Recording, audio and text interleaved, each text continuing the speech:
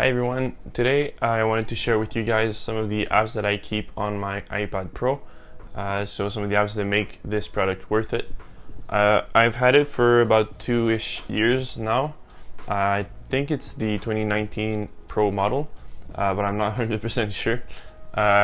It's definitely not the newer ones with the M1, but I find that I don't really need to upgrade, so I'm still rocking this one.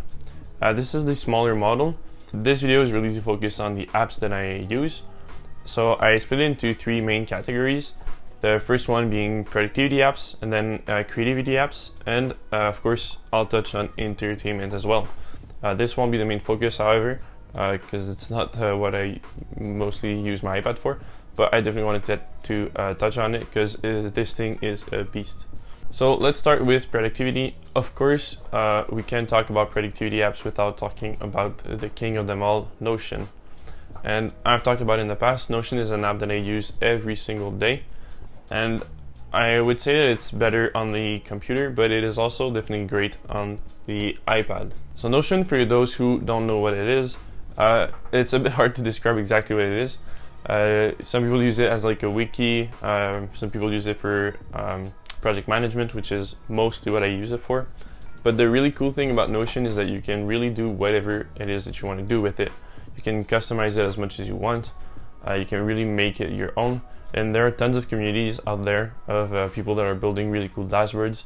It's really, really cool app, and I use it a ton every single day. I personally like to manage all my personal projects and work projects kind of together. And work projects, I mean my daily job, which is I work as a web designer. So I use it a lot for managing those projects on my end, because we do have like a dedicated project management tool within the company. But I like to have everything at the same place, and I use a lot of templates to help me when I'm doing the designs, to make sure that I don't forget anything.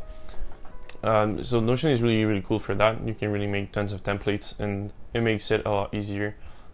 When you're starting a new project, you can just have everything in there. And I made a separate kind of area for all of this YouTube thing, because at the beginning, for me, it was more something I just wanted to try out, see how it goes. And I actually really enjoy it, and it's something I'd like to do a lot more of. And well, part of that means that I'm now kind of thinking a bit further in the future, and so I have like a ton of ideas that are lined up. I'm also starting to work on a website where I can host blog posts and stuff like that. I'm working on 2 Instagram pages as well to kind of build small communities in there. So with all of this, I kind of wanted to have its own area, so that I wouldn't mix it up with everything else. And on the kind of personal side, I use it a lot as like kind of like a second brain. So I have a ton of applications that sync to Notion. And I basically store a ton of information in there. Every time I find something to be interesting, I'll highlight it, and through other apps, it will be sent to Notion, where I can reuse that information later on if I ever need to.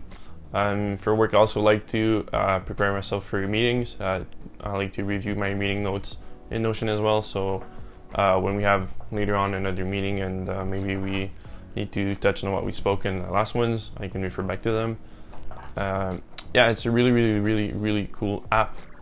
The only area that I think Notion is not great is for task management, so your to-dos. It's really good for project management, but for the daily to-dos, it just sucks. I haven't found a way to make it work for me. I've seen a lot of people that built like systems that kind of worked, but I just used Todoist instead. I find it's a lot better. I have talked about these 2 apps in a video that I made not that long ago on 5 productivity apps that I use on my phone mainly. But Todoist is also an app that's really good on iPad. I really like the view that you have. And Todoist is like packed with features. It's the reason why I use that one instead of like Things 3, which I also come back to every now and then. But Todoist has more features that I really like. I really enjoy setting priorities. And the main thing is that Todoist syncs with a ton of other apps, so it makes it a lot easier to use. You can also use it on any device that you have. Things 3 is only for iOS devices, well, iOS, the Apple ecosystem, sorry. So you can have it on your Mac, on your iPad, on your phone. It's also really expensive, I think, for the entire set of apps, because you have to purchase an app on Mac, on iPad, and on your phone. I think that's around like $250-ish. Whereas Todoist, you can use it for free. You can use most of it, I would say, for free. You probably have to pay if you're using it with like a team, but I don't, so I don't have to pay for it. And yeah, Todoist allows you to schedule your tasks really well. I also like that you can postpone your task to either tomorrow, the weekend, or even next week. You can have recurring tasks, which is really nice. And another cool thing is that you can have as many subtasks as you want, and you can nest subtasks within subtasks. So what I do is I have like my main project, let's say a YouTube video. I'll have like, I'll have the main video, so the first task would be video, and then I have all of the subtasks. So things like the research, writing the scripts, filming, the editing, shooting B-roll, all of that. And then within these tasks, I might add more subtasks. Especially for B-roll, I found that it's super helpful to list all of the shots I want to do in there. And then I can even have that opened on my Apple Watch when I'm doing the shots. So that way I make sure that I won't forget anything. So I found it to be really, really useful, and I use it every single day. Another feature that I really like from them is that you can send your emails directly to Todoist. If let's say you have action items within those emails, you can just send them to Todoist and it'll be added to your Todoist inbox, which is really nice. The only issue I had with that is that I use a lot of different emails for different things. So I have my personal email, I have an email for this channel, which is also the email that my clients use when I'm doing freelance. And I also have a work email, of course, and I get to-dos within all of these emails. And I didn't find a new way to have a single Todoist account linked to all of these emails, but that's where the next app comes in. So my email app of choice is Spark, and I use it on every single one of my devices. It's a really, really cool app. It's basically an email client, and it has a lot of features, of course, but one of my favorite ones is that you can set up your Todoist account within the app, and you can have all of your emails send to-dos directly to that one single Todoist account, which is super cool. You can add tons and tons of other applications if you want to. I also added Pocket, which is the app that I use to read articles and stuff like that. So whenever I get an interesting email, I can send it to there if I want to read it later. I'm a huge fan of having inbox zero, so keeping my inbox completely empty. And Spark is really useful for that, especially since, like I said, I have a lot of different emails. So they're all in the same spot, and I can organize all of them through this one same app, which is super nice. And I don't know why, but having a clear inbox, it just feels it feels nice. You know everything you have to get done. You can refer back to the emails that you'd like to read later on and stuff like that. So I think it's a really cool app. And it has of course, a lot of other nice features. It has a smart inbox and smart notifications. So that means that I won't get notifications for things like newsletter or spam and stuff like that. I only get the notifications for emails that are, that are sent directly to me rather than like a newsletter and stuff like that. And the inbox is kind of the same way. So you have like your main inbox with more like important emails, and then you'll have a newsletter inbox, all of that. So it's super nice for that as well. You can also schedule emails, which is something I think you can do with just Gmail, but it's still nice to have. And one of the really, really, really cool features that it also has is you can have reminders to follow up your emails. So you could say like, let's say you send an email to someone and you could say, remind me like in 2 days to check back in or something. And if they haven't sent you an email, well, Spark will notify you that it's now been 2 days, so you might want to follow up on that email. It's not something that's automatic, you just have to set it up, but it's a really, really nice feature.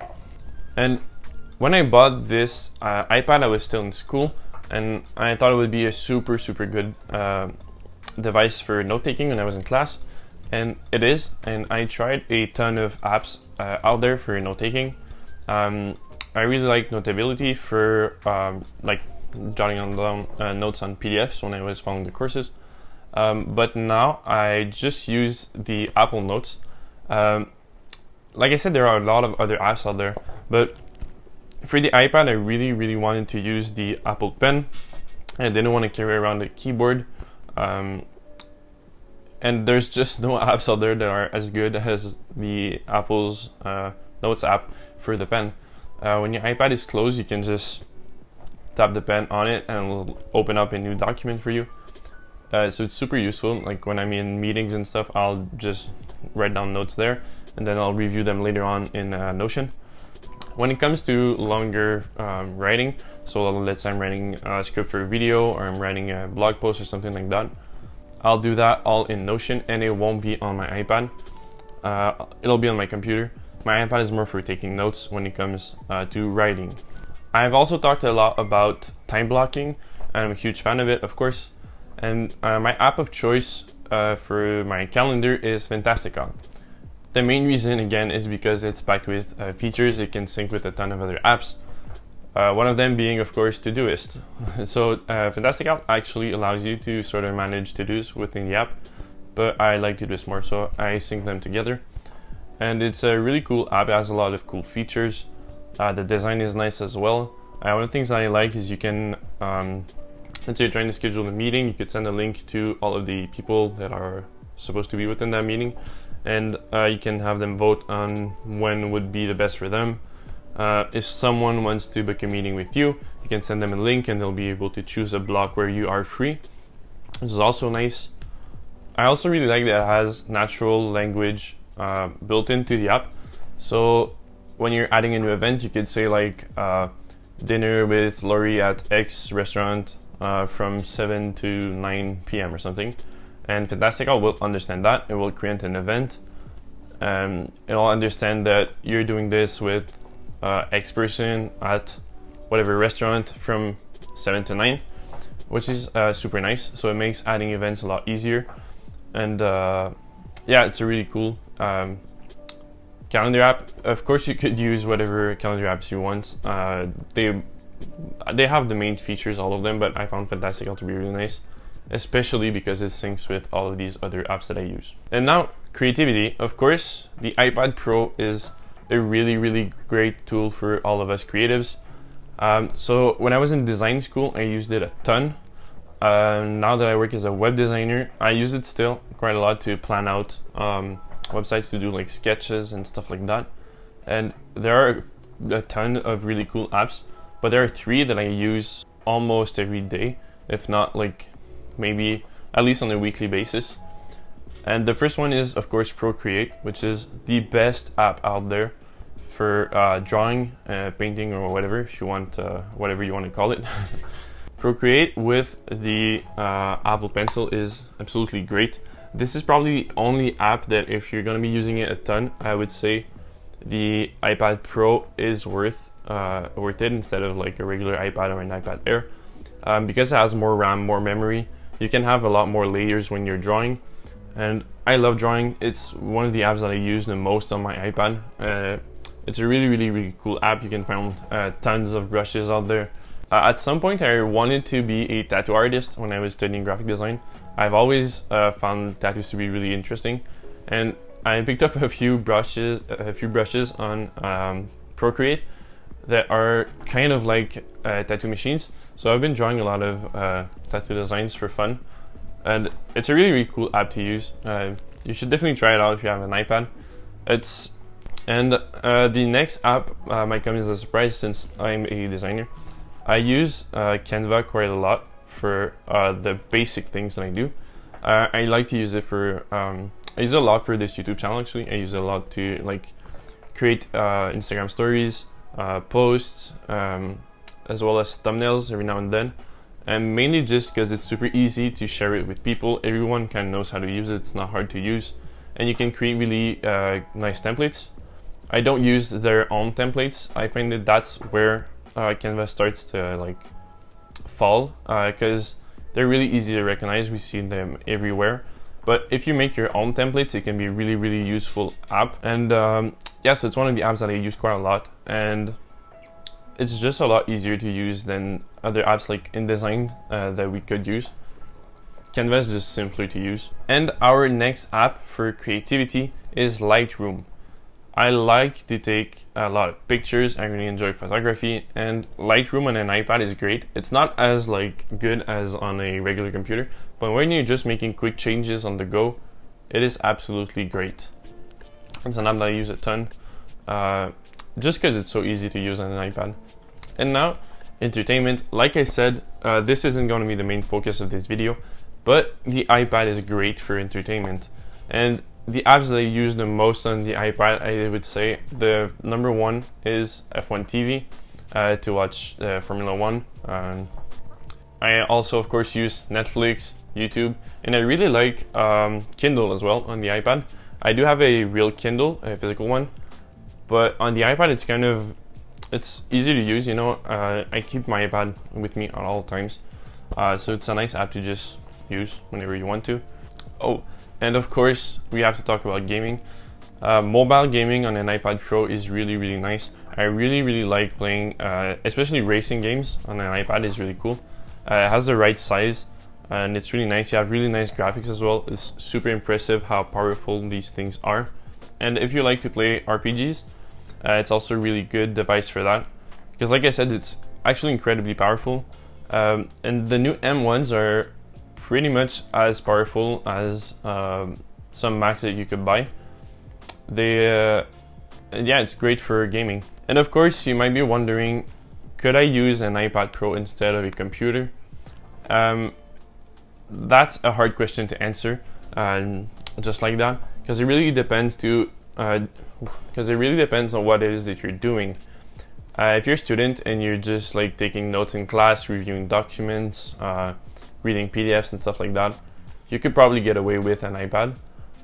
If you're going to be using it, if you're a bit more a power user, like you're going to be editing pictures, video editing, if you're studying something like graphic design, programming or whatever, like something like that, where you're really going to be using a computer more, the iPad is definitely not going to be enough. And this is kind of annoying because the device itself is definitely strong enough or powerful enough, if you get the Pro models, to handle all of these things, but it uses iPad OS and not like Mac OS, so it doesn't have it doesn't allow you to do everything that you could do in a computer.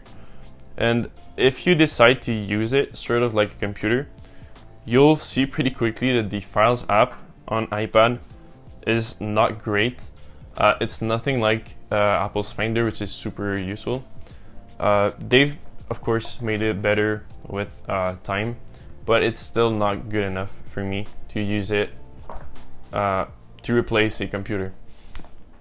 However, when I was in school, I used to carry my iPad around a lot more than my computer because I was mainly just taking notes. That is when I was in business school, not when I was studying graphic design. You absolutely need a computer if you're going to do graphic design. But if you're like in a regular kind of course where you're just taking notes, the iPad is definitely good enough. I also really enjoy to use Pocket on the iPad. It's another app that I use to read stuff. I've talked about it in the past as well. But Pocket is an app where, let's say you're reading a nice article, you can send it to Pocket, it will save it there. And once you read your article within Pocket, you will not have any ads. You can highlight stuff, and all these highlights can be saved to other apps like Readwise, where you can then send them to Notion, which is what I do. So every time I'm reading an article, I highlight stuff, it gets sent to Notion, and then I can reuse it later. It's especially useful for these videos, but it's just nice to have as well, right? You're reading something interesting, you don't want to forget it, so by hiding it and saving it to Notion, well, you won't forget it, it's there. I hope you guys enjoyed this video. I made another video last week on 5 skills that I want to learn in 2022, and most of them have to do with YouTube, so go check it out if that's something you might be interested in. And otherwise, well, have a great day.